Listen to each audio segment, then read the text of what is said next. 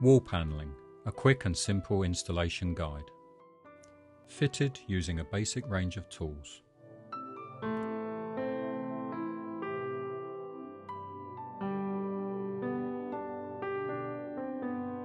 Measure the wall and cut the trims to the required length using a Stanley knife or a saw. Two-part trims can be separated at this point. Trims can be fixed to the wall with adhesive or 4mm countersunk screws. If you are using a two-part trim, separate the top face for use later. Measure and mark the first wall panel. If the last panel on your wall ends at a corner, cut the first one to width, resulting in a full panel at the finished end.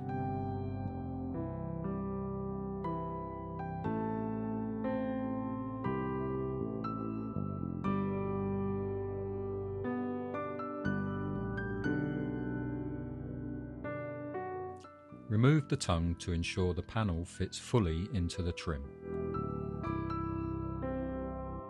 Apply adhesive or silicone as shown. Fit the panel fully into the trim and press to the wall to ensure good adhesion.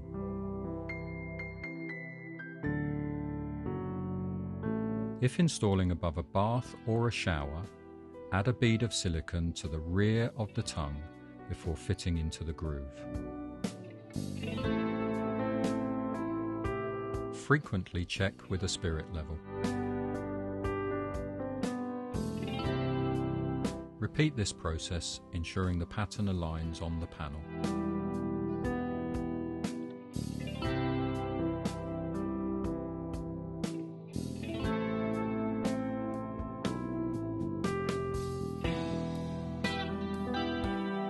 Repeat this process on all the other walls.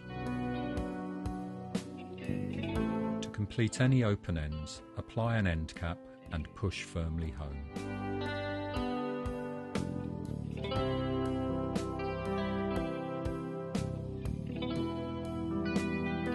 PVC skirtings can be fixed directly to the wall panelling with adhesive.